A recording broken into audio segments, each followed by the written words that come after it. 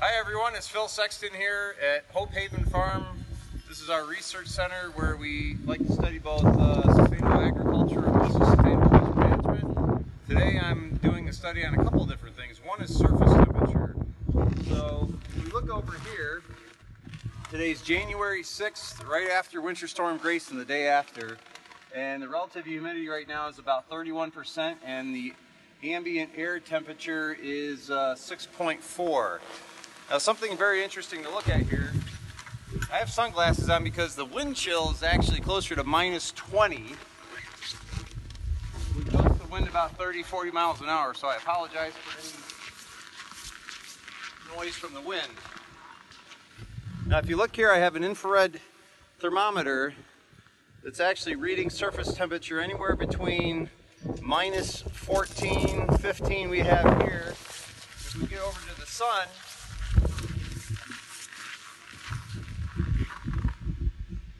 we're closer to -8, -9. So I'm going to do a quick little study on a product called Entry. It's a chloride-free product that we've been promoting the use for our chloride-free by 2023 certification. Okay, so we have this surface here, it's flagstone and a little bit of granite curbing. I just thought I'd try it on this surface. We were at about somewhere between -4 and -6 surface temperature here.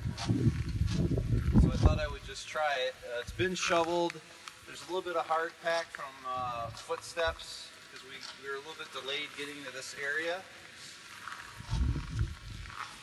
And you'll see there's actually a little bit of row of ice that I don't think that this is going to break up the ice necessarily, but it does seem to be somewhat successful, at least melting off the remaining snow. Sort of keep in mind with these observations. Hi everyone, good morning. It's Sunday morning here at Hope Haven Farm again in upstate New York. So we're looking again at the results of the non-chloride product that we put down yesterday. I just want to point the relative humidity again, it's about 31, so that hasn't changed much. And the temperature this morning though is -15.7, so -16 degrees Fahrenheit. So let's go take a look at our results here. Okay, first I just want to point out, we'll just zoom in, where we put the rock salt down that was treated with the magnesium chloride as well. That really hasn't done anything at this point. So what I was really concerned with is at -16, is this product going to refreeze? And I was pleased to find out it looks really good. So it's actually created a bit of a residual effect. It did melt off a little bit more of the drifting snow, and then right over here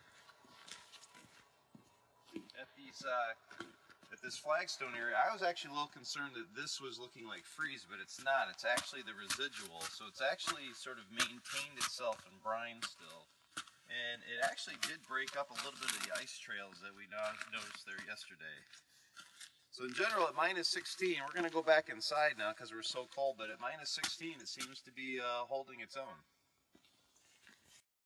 One last thing I'm just going to take a quick measurement on is, even though it's -16, we're measuring -34 degrees surface temperature approximately, -32, 34. So there's your result of this non-chloride product Entry.